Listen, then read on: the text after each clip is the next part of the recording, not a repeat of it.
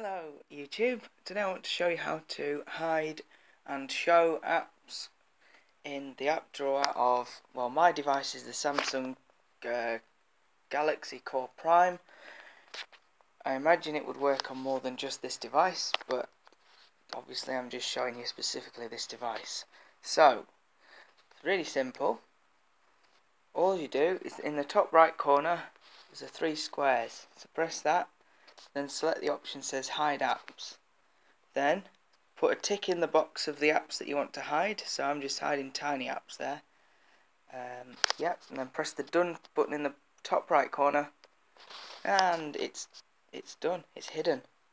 Look, there's no sight of it. Then to show hidden apps, you do top right corner where the squares are, and show hidden apps. That's it. And then you can put a tick in the box.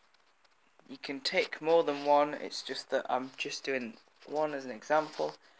But yeah, so you just do that. So tick the box, press the done button, and it's showing again. So that's basically it. And what you can do as well is if you press and hold an icon, so I'm going for tiny apps again, you can put that on the front screen here, and on top of that, then if you don't want to see it twice, because remember, for each icon that the phone draws, it drains the battery as well, because then it's got to draw the extra pixels for the icon. You can also go squares top right corner, hide apps, tick in that box, press done. So now you've hidden it from the main screen, the apps list, but it's still actually here. And it still works too. Yeah, and then you can unhide it, and then and to delete icons from this main screen, simply press and hold, slide it to the bin, release, and it's gone. And that's it. So it's a good feature, because if you notice, there's no email. There's an email button here, but not on this page.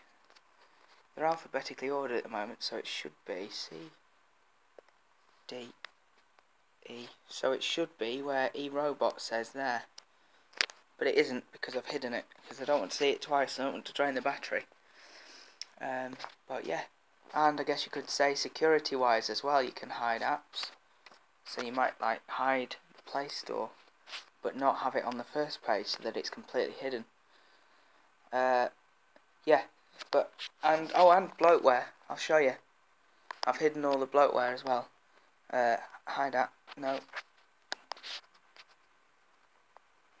Show hidden apps. I apologise. And then that shows you all the apps that I've hidden.